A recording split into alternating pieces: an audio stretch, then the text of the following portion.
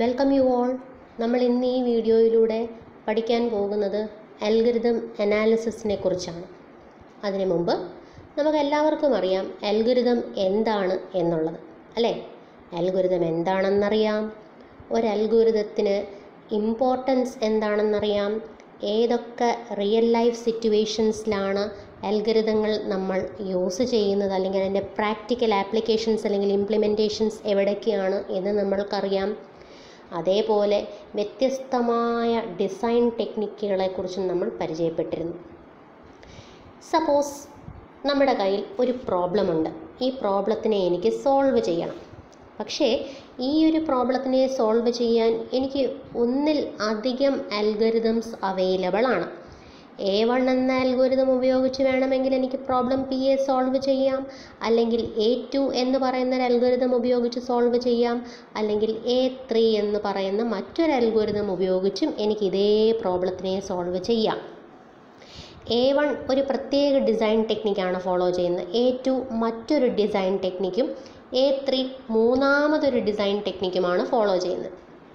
പറഞ്ഞു വരുന്നത്, വ്യത്യസ്തമായ ഡിസൈൻ ടെക്നിക്കുകളുള്ള അൽഗോരിതങ്ങൾ ഉപയോഗിച്ച് ഒരേ പ്രോബ്ലത്തിനെ എനിക്ക് സോൾവ് ചെയ്യാൻ പറ്റും. അങ്ങനെയെങ്കിൽ ഇതിലേത് മെത്തേഡാണ് ഏറ്റവും നല്ലത് എന്ന് ഞാൻ എങ്ങനെ തിരിച്ചറിയും, അല്ലേ? ഒരു പ്രോബ്ലത്തിനെ ഒന്നിലധികം മാർഗങ്ങളിലൂടെ വ്യത്യസ്തമായ അൽഗോരിതങ്ങളിൽ ഉപയോഗിച്ച് സോൾവ് ചെയ്യാൻ സാധിക്കുമെങ്കിൽ ഇവയിൽ ഏത് അൽഗോരിതമാണ് ഏറ്റവും നല്ലത് എന്ന് ഞാൻ എങ്ങനെ തിരഞ്ഞെടുക്കും? അതിനാണ് അൽഗോരിതം അനാലിസിസ് ആവശ്യമായി വരുന്നത്. നമുക്ക് ഇവയൊക്കെ അനലൈസ് ചെയ്യേണ്ടി വരും. അനാലിസിസ് എന്ന് പറഞ്ഞാൽ എന്താണ്? ഒന്നിലധികം അൽഗോരിതങ്ങൾ തരുമ്പോൾ ഇവയിൽ ഏറ്റവും എഫിഷ്യൻ്റായ അല്ലെങ്കിൽ ഏറ്റവും ബെസ്റ്റ് അൽഗോരിതം ഏതാണ് എന്ന് തമ്മിൽ വേർതിരിച്ചറിയാനുള്ളൊരു മാർഗമാണ് അൽഗോരിതം അനാലിസിസ്. മനസ്സിലായോ? അപ്പോൾ finding out which algorithm is most efficient is done using the method of algorithm analysis. ഇനി എങ്ങനെയാണ് നമ്മൾ എഫിഷ്യൻസി കണ്ടുപിടിക്കുന്നത് ഒരു അൽഗോരിതത്തിൻ്റെ? അതിനുവേണ്ടി 2 ടെക്നിക്കുകൾ അവൈലബിൾ ആണ്. ആ ടെക്നിക്കുകളുടെ പേരാണ് സ്പേസ് ആൻഡ് ടൈം കോംപ്ലക്സിറ്റി. ഓരോ അൽഗോരിതംസിൻ്റെയും ടൈം ആൻഡ് സ്പേസ് കോംപ്ലക്സിറ്റി കണ്ടുപിടിക്കുക വഴി നമുക്ക് കണ്ടെത്താൻ സാധിക്കും ഇവയിൽ ഏറ്റവും ബെറ്റർ അല്ലെങ്കിൽ ബെസ്റ്റ് അൽഗോരിതം ഏതാണ് എന്നുള്ളത്. അപ്പോൾ നമുക്ക് ആദ്യം ഈ ടേമുകളെ ഒന്ന് പരിചയപ്പെടാം. എന്താണ് ടൈം കോംപ്ലക്സിറ്റി അല്ലെങ്കിൽ എന്താണ് സ്പേസ് കോംപ്ലക്സിറ്റി എന്നുള്ളത്? ആദ്യം സ്പേസ് കോംപ്ലക്സിറ്റി തന്നെ നോക്കാം. സ്പേസ് കോംപ്ലക്സിറ്റി എന്ന് പറഞ്ഞാൽ ഒരു അൽഗോരിതം അതിൻ്റെ എക്സിക്യൂഷൻ സ്റ്റാർട്ട് ചെയ്ത് ഫിനിഷ് ചെയ്യാൻ എത്ര സ്പേസ് എടുക്കുന്നു, അല്ലെങ്കിൽ total memory required for an algorithm to complete it's execution. ഒരു അൽഗോരിതത്തിന് അതിൻ്റെ എക്സിക്യൂഷൻ കംപ്ലീറ്റ് ചെയ്യാൻ മൊത്തം എത്ര മെമ്മറി ആവശ്യമാണ്, ആ ടോട്ടൽ മെമ്മറി റിക്വയർമെൻറ്റിനെ ആ അൽഗോരിതത്തിൻ്റെ സ്പേസ് കോംപ്ലക്സിറ്റി എന്നെനിക്ക് വിളിക്കാം. അങ്ങനെയെങ്കിൽ ടൈം കോംപ്ലക്സിറ്റി എന്തായിരിക്കും? ഈ അൽഗോരിതത്തിന് അതിൻ്റെ എക്സിക്യൂഷൻ കംപ്ലീറ്റ് ചെയ്യുവാനായി മൊത്തം എത്ര സമയം വേണം, total time required by an algorithm to complete it's execution, അതിനെ അതിൻ്റെ ടൈം കോംപ്ലക്സിറ്റി എന്ന് വിളിക്കാം. അപ്പോൾ സ്പേസ് കോംപ്ലക്സിറ്റി എന്ന് പറഞ്ഞാൽ ഒരു അൽഗോരിതത്തിൻ്റെ ടോട്ടൽ മെമ്മറി റിക്വയർമെൻറ്റും, ടൈം കോംപ്ലക്സിറ്റി എന്ന് പറഞ്ഞാൽ ആ അൽഗോരിതത്തിൻ്റെ ടോട്ടൽ ടൈം റിക്വയർമെൻറ്റും. ശരി, അങ്ങനെയെങ്കിൽ നേരത്തെ പറഞ്ഞ സിറ്റുവേഷൻ നമുക്കൊന്നുകൂടെ എടുക്കാം. ഒരു പ്രോബ്ലം സോൾവ് ചെയ്യാൻ ഒന്നിലധികം അൽഗോരിതങ്ങളുണ്ട്. അപ്പോൾ ഇവയിൽ ഏറ്റവും നല്ലത് എങ്ങനെയെന്ന് നമ്മൾ എങ്ങനെയാണ് കണ്ടുപിടിക്കുന്നത്? പറഞ്ഞു തരാം. അതായത് ആദ്യം A1 എന്ന അൽഗോരിതത്തിൻ്റെ ടൈം കോംപ്ലക്സിറ്റിയും സ്പേസ് കോംപ്ലക്സിറ്റിയും കണ്ടുപിടിക്കും. പിന്നെ A2 എന്ന് പറയുന്ന അൽഗോരിതത്തിൻ്റെയും ടൈം ആൻഡ് സ്പേസ് കോംപ്ലക്സിറ്റി കണ്ടുപിടിക്കും. A3 എന്ന അൽഗോരിതത്തിൻ്റെയും ടൈം ആൻഡ് സ്പേസ് കോംപ്ലക്സിറ്റി കണ്ടുപിടിക്കും. ഇപ്പോൾ നമ്മുടെ കൈവശം 3 അൽഗോരിതങ്ങളും 3 അൽഗോരിതങ്ങളുടെയും separate time and space complexity ഉണ്ട്. അതായത് മൾട്ടിപ്പിൾ മെത്തേഡുകൾ ഒരു പ്രോബ്ലത്തിനെ സോൾവ് ചെയ്യാൻ അവൈലബിൾ ആണെങ്കിൽ ആ ഓരോ മെത്തേഡിൻ്റെയും ടൈം ആൻഡ് സ്പേസ് കോംപ്ലക്സിറ്റി കണ്ടുപിടിച്ച ശേഷം ഇവയിൽ ഏത് അൽഗോരിതത്തിൻ്റെ ടൈം ആൻഡ് സ്പേസ് കോംപ്ലക്സിറ്റി ആണോ ഏറ്റവും മിനിമം ടൈം റിക്വയർമെൻറ്റും മിനിമം സ്പേസ് റിക്വയർമെൻറ്റും ആവശ്യമുള്ള അൽഗോരിതമായിരിക്കും ഏറ്റവും എഫിഷ്യൻ്റ് അൽഗോരിതം എന്ന് പറയുന്നത്. അപ്പോൾ ഇങ്ങനെയാണ് ഒന്നിലധികം മാർഗങ്ങളിലൂടെ സോൾവ് ചെയ്യാൻ പറ്റുന്നൊരു പ്രോബ്ലത്തിൽ ഏത് അൽഗോരിതം ഉപയോഗിച്ച് സോൾവ് ചെയ്യണമെന്ന് കണ്ടുപിടിക്കുന്നത്. അപ്പോൾ ആ മെത്തേഡിനെ നമ്മൾ വിളിക്കുന്ന പേര് അൽഗോരിതം അനാലിസിസ് എന്നാണ്. അവിടെ 2 ടെക്നിക്സ് ഉപയോഗിക്കുന്നു, സ്പേസ് ആൻഡ് ടൈം കോംപ്ലക്സിറ്റി. ഇത്രയും ക്ലിയർ ആയോ? ശരി, ഇനി നമുക്ക് ഡീറ്റെയിൽ ആയിട്ട് സ്പേസ് കോംപ്ലക്സിറ്റി എന്താണ് എന്നൊന്ന് നോക്കാം. നേരത്തെ പറഞ്ഞതനുസരിച്ച് total memory requirement four N algorithm to complete it's execution is known as space complexity എന്നാണ് നമ്മൾ പറഞ്ഞിരുന്നത്. ഈ ടോട്ടൽ മെമ്മറി റിക്വയർമെൻറ്റ് എന്ന് പറയുമ്പോൾ എന്തൊക്കെയാവാം അതിൽ ഉൾപ്പെട്ടിട്ടുണ്ടാവുക? നമുക്കൊന്ന് എക്സാമിൻ ചെയ്യാം.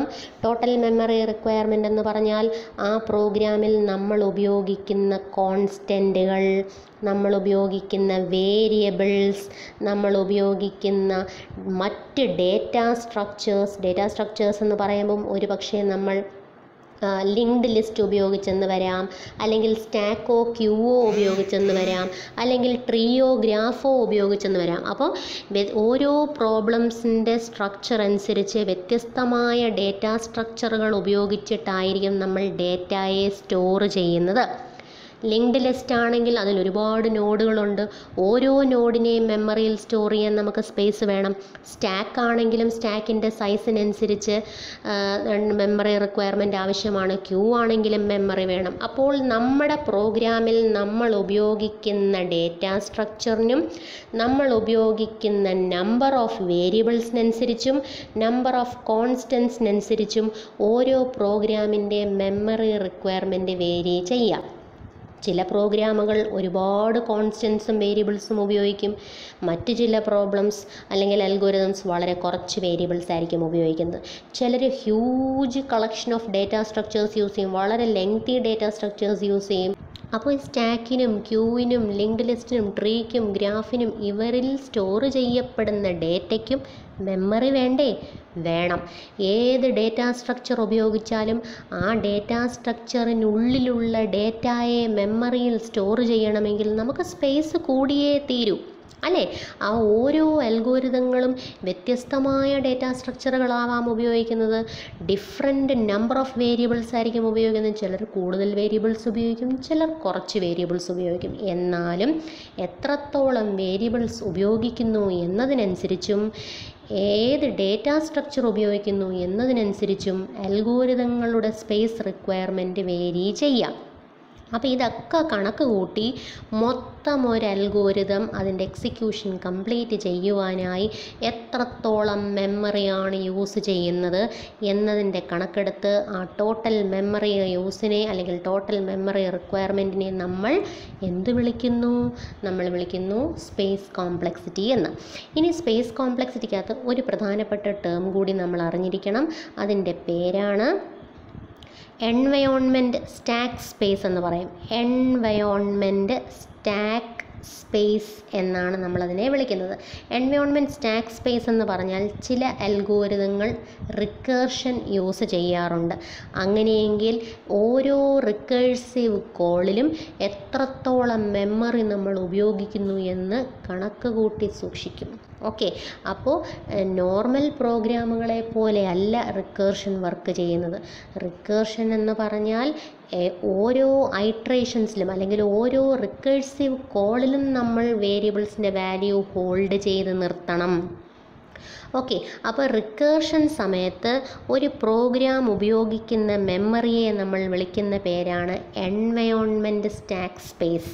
ഓക്കെ, അപ്പോൾ ഇതൊക്കെയാണ് ടോട്ടൽ സ്പേസ് റിക്വയർമെൻറ്റിൽ വരുന്നത്.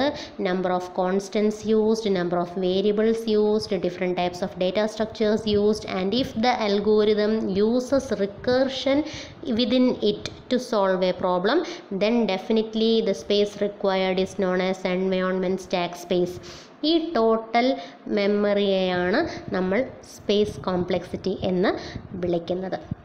ഇനി അടുത്തതായി നമുക്ക് ടൈം കോംപ്ലക്സിറ്റി ഒന്ന് നോക്കാം. ടൈം കോംപ്ലക്സിറ്റി എന്ന് പറഞ്ഞാൽ മൊത്തം എത്ര സമയമാണ് ആ അൽഗോരിതം സൊല്യൂഷൻ കണ്ടുപിടിക്കാൻ എടുക്കുന്നത്. നമ്മളൊരു ഇൻപുട്ട് കൊടുത്താൽ നമുക്കൊരു ആക്യുറേറ്റ് ഔട്ട്പുട്ട് കിട്ടാൻ മൊത്തം എത്ര സമയമെടുക്കുന്നു? Total time required for N algorithm to complete the execution and give A solution. അതിനെയാണ് ടൈം കോംപ്ലക്സിറ്റി എന്ന് പറയുന്നത്. ഓക്കെ.